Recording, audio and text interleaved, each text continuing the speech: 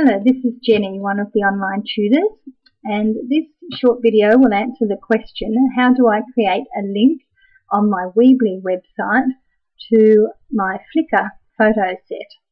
Okay, so I've gone into my Weebly website in edit mode.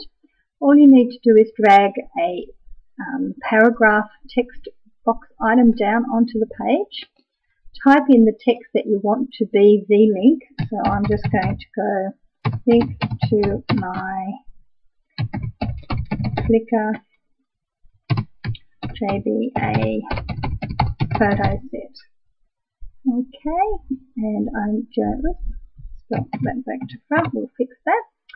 And then we're going to click out onto the Flickr site. Okay, I've already got mine open, ready to go for my Flickr JPA set.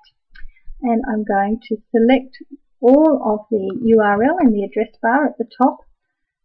I'm going to copy that address, flick back into my Weebly site, select the text that I want to be the link, so just the my Flickr, I might just do my Flickr JBA set. Okay, and here on the toolbar above, you'll see that there's a little chain link. When you mouse over it, you can see it comes up Create Link. Click on that. You're linking out to a website. Okay, and I'm just going to paste in that URL. It will automatically take it off. It's asking whether to open the link in a new window or not. If you don't tick that, it will open it within your website. I suggest when you're linking out to someone else's website that you should open it in a new window so that it doesn't look like it's part of your website.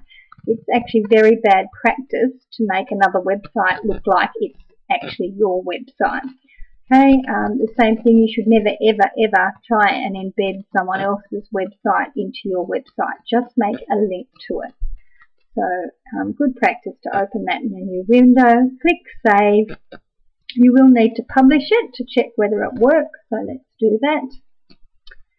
And if I click on my published link, go to your site, click on the link and make sure it opens the correct page, which it did.